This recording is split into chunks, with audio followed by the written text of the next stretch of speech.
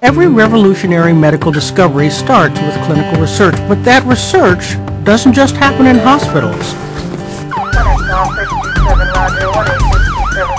Emergency medical technicians study new devices and techniques to improve care for patients in urgent need.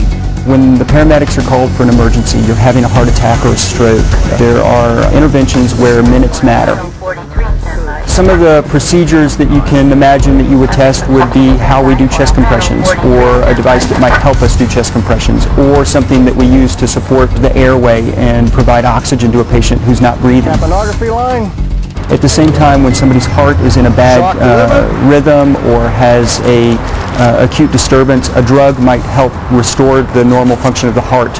Again, that needs to be done within seconds or minutes, and so there would be both devices that would require testing and drugs that would require testing, and they're only ever used in an emergency. Emergency medicine research is a community partnership, and you can support it in your area. The city of Pittsburgh, for example, has a long tradition of doing emergency care research for decades. So many things have been tried and proven first in Pittsburgh and are now considered standard treatment in ambulances across the country.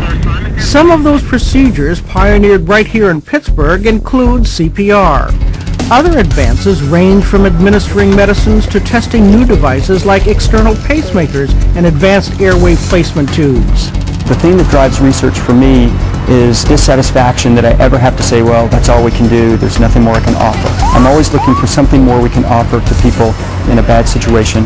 Learn more about the heroic emergency research being conducted by the University of Pittsburgh and heroic emergency medical technicians. Help yourself and help others by supporting emergency research in our community.